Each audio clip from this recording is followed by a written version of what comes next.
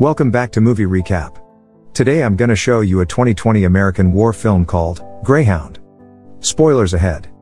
Watch out and take care. The movie starts with the speech of Winston Churchill and Franklin Roosevelt during World War II. It shows the group of ships in the North Atlantic in February 1942, and there's a warplane covering the convoy of ships from the United States going to Europe called the Black Pit. After that, the air escort needs to leave the ship and return to the headquarters. The convoy is HX-25, its destination is going to Liverpool. It has 37 troops and supply ships escorted by 4 light warships led by the Greyhound. The captain is inside his cabin, down on his knees, praying to God for protection. It's U.S. Navy Commander Ernest Krause. 2 months earlier in San Francisco, California, it's Christmas time, December of 1941. Ernie is sitting in the hotel's lobby, waiting for Evelyn's love of his life. When he sees her coming, he immediately stands up and welcomes Eve to the place. She finally sees him. They sit down on a couch nearby and give gifts to one another. Ernie gives Eve a Christmas tree decoration, and there's an imprint on it, yesterday, today, and forever, which comes from the Bible. She's happy about the present, and she says to Ernie that she will put it on her Christmas tree.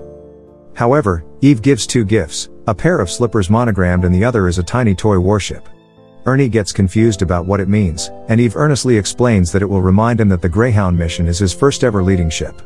Ernie tells Eve that they will go to Norfolk. Eve gets confused too because she thought they would go to Treasure Island. Ernie takes a ticket out of his coat and asks Eve to come with him to propose to her on a tropical island. But Eve refuses his offer. Back in the present day, Ernie is preparing for his morning. It's Wednesday, forenoon watch, from 0800 to 1200, 50 hours to air cover. When Ernie gets on board, he asks how the night shift goes, and the officers tell him that 2 men have quarreled a night before, Flusser and Shannon. Also, the main butler and chef on board, George Cleveland, tells Ernie that he will be going to prepare his breakfast. Minutes later, Ernie commands other officers to call Flusser and Shannon into his office and let them explain what happens. When the 2 of them are inside, they feel the intensity of Captain Ernie. Both of them apologize for what happened and promise not to do it again. Luckily for them, Ernie gets an emergency to go to the bridge because the other warships, Harry and Eagle, are being attacked. He responds quickly and tells another warship, Dickie, to be alert to everything that may happen. They continuously discuss over the radio, and all the men aboard are attentive and looking side by side. They are now calmly panicking, and Ernie commands Harry to stay in his position. One of the officers whistles, and Ernie announces that they're in trouble. They detect a German submarine near them. The radio man under keeps on updating how many miles the submarine is from them and its location.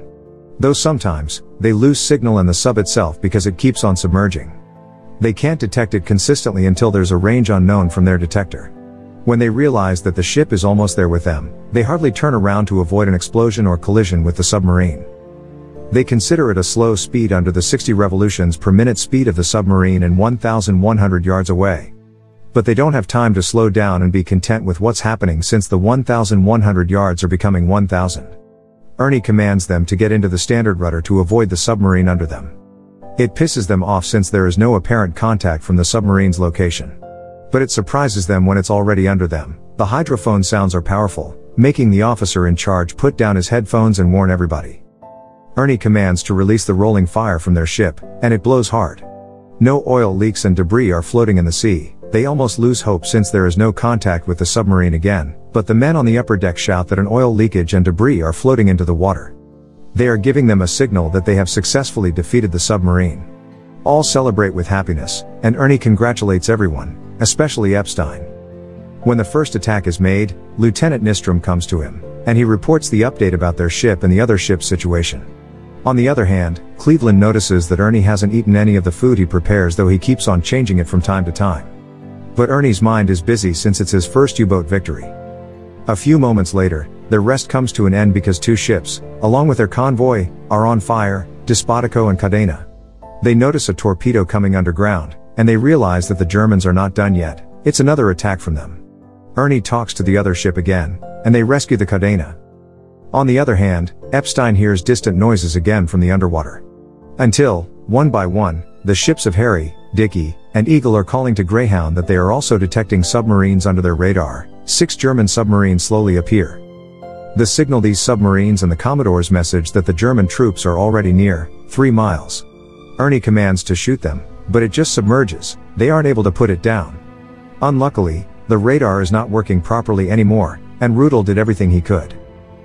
Still, on Wednesday, but under the dog watch, it means that it's from 1600 to 2000, 36 hours to air cover. They need to slow down because they might blow the turbine, causing them to blow the ship.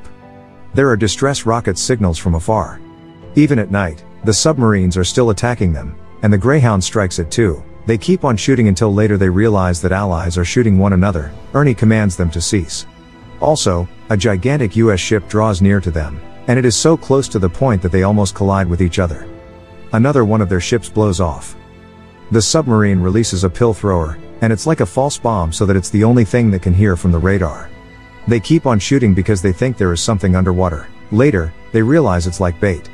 On the other hand, the officers tell Ernie that there are survivors from the destroyed ship swimming toward them. It takes him a minute to decide whether they will rescue these men, and they choose to save them. Charlie tells him that there is another ship that blows. It's the Southland.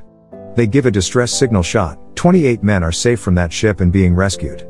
Then the captain from Harry is calling to Greyhound again, updating them that the target is out of the perimeter. After the call ends, the captain of the German submarine, Grey Wolf, reaches their radar and gives them a message that they will kill them no matter what. They need to accept that they're losing. With that message that Ernie pisses off, the night ends with all of them firing at each other. The following day, Thursday, under the morning watch from 0400 to 0800, 26 hours to air cover. The leading officers gather around the office, and they inform Ernie of the casualties the night before. There are 5 ships destroyed: Vasco, Southland, Corning, Palm Baron, and Powell. 2 ships are separately damaged. There are 24 survivors and 210 confirmed deaths. The event gives Ernie a deep tragic feeling about the losses of lives. As he looks outside the window, a call from Harry telling that the target has been sighted and it's attacking again. The problem is that they don't have enough fire to cover all the ships behind them, says Mr. Fipple. Ernie calls Charlie to break the protocol for them to protect and survive the war. From the other side of the ship, Epstein is warning them again that the German troops are going near again. They successfully shoot it, but it isn't enough. The captain from Dickie is directly telling Ernie that they will do their part to shoot the enemies when Dickie attacks Grey Wolf. Greyhound was able to miss the 2 torpedoes that Grey Wolf released to them. Dickie reports that they shoot the submarine. They're unsure about it because it only looks like damage. After all, it slowly submerges. Dickie helps them again because they can't shoot the submarine properly since it keeps on the low underground, and their canyons stay still. They get attacked by the submarine at one side of Greyhound, but they counterattack, putting it down this time. When they're in the office, Bill reports to Charlie and Ernie about the casualties. 6 of their men are the casualties. 3 got injured: Bonner, Meyer, and Forbrick, who's in critical shape. The worst is that 3 people died: Pisani, Marks, and Cleveland. They did not go to an attack in the meantime and paid their respects to their fallen soldiers. All of the crew aboard gathers around up on the deck, and they give the 3 men a gun salute in memory of the sacrifices of their lives. They exile the bodies into the ocean. After that funeral service, Ernie conveys that Eagle has been hit along with Cadena. Also, he asks for some updates, but Kong Gustav blows off too with no survivors. He sadly puts down the phone as he says goodbye from Greyhound. Between 2000 to 2400, 14 hours to air cover on the same day, Carling says that he's ready to relieve Harbit. They change positions since they're all exhausted and tired from what happened for the past 24 hours. Ernie looks out the window and sees a destroyed ship being rescued and its survivors. A call from Eagle reaches Greyhound asking for permission to abandon the ship, and Ernie approves it and thanks the ship for sailing with them. Since he died yesterday, the new butler named Pitts was mistakenly called Ernie as Cleveland. Ernie calls Charlie out of the deck, and they discuss their next plans because they can't attack the German ships anymore since all of them, including Dickie and Harry, are out of fuel and low charges. He asks for help from the Admiralty to get a backup air cover to attack the German submarines. They are telling them a message that they need help urgently. While waiting for the reply, the captain of Grey Wolf speaks to their radio again, warning them that they're all going to die and they will attack them at their most unexpected time. Luckily, they get an immediate response from the Admiralty, which says it's on its way, but they need to wait for 4 hours. Friday morning, 0800 to 1200, 3 hours to air cover. Ernie asks the messenger to get his slippers because his feet are worn out, full of blood and wounds. He uses Evie's monogrammed. When he changes his slippers, 2 targets are waiting for them, and it's German submarines again. It's less than 100 miles away from them, and the Grey Wolf says again that all of them are going to die today. After that, Ernie asks the messenger for more coffee. The attack begins again. Since they don't have enough load to their guns and cannons, they give their best to avoid the 2 torpedoes fired at them. Luckily, one of the torpedoes collided with their ship, but it didn't blow up.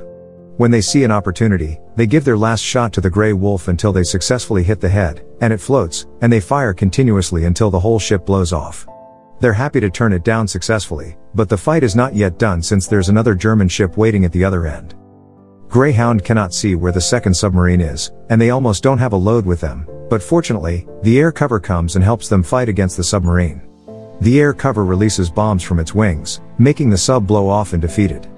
They successfully kill all the enemies. Before their journey ends, an HMS Diamond, a British ship, approaches them. The captain speaks to Ernie and congratulates him on his first time in victory. Diamond asks him if they want to go until Londonderry, but Ernie says they need to stop the convoy since they're out of fuel. Diamond understands his decision, and they get people out of the stranded ships, like Harry, Dickie, and Eagle.